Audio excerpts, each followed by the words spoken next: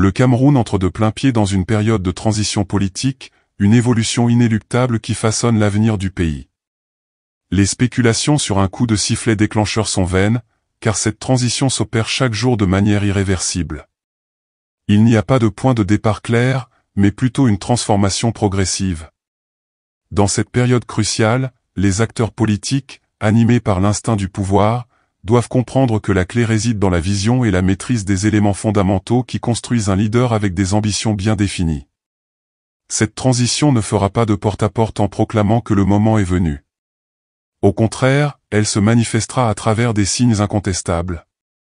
Il est indéniable que le Cameroun est au seuil d'une transition politique significative.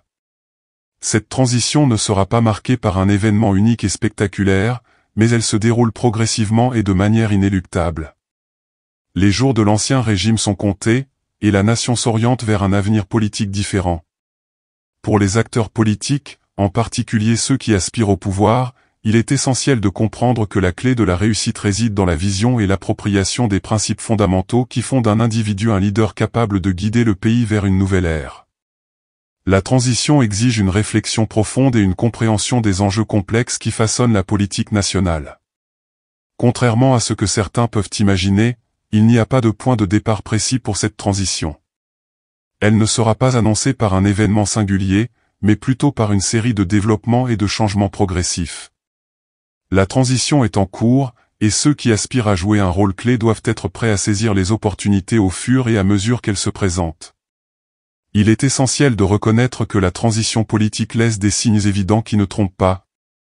Les aspirations populaires, les mouvements sociaux, les changements dans l'opinion publique et d'autres indicateurs reflètent le désir de changement et d'une nouvelle direction politique.